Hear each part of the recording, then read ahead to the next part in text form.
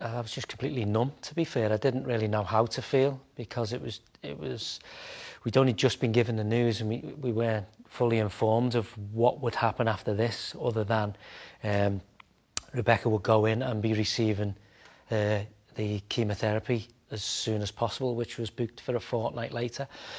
So bit by bit, we just sat down as a family and we just absorbed the news, and then we decided that got cracking on it. Yeah, we got cracking on it. We just set the date in our mind that we were going to go into hospital, and we were going to remain positive throughout.